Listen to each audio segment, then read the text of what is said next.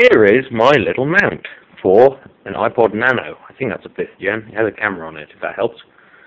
It's got a cracked screen, but it still works. And I broke my other camera. It only displays green now. And it kind of exploded in half, and I have no battery left for it because I threw it away. So, this is my solution. Here, it's 3 pieces of Depron foam and some weird clips. It's probably rubbish.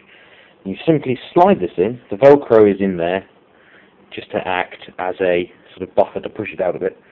And then once you put that on, you then use these little slidey clips.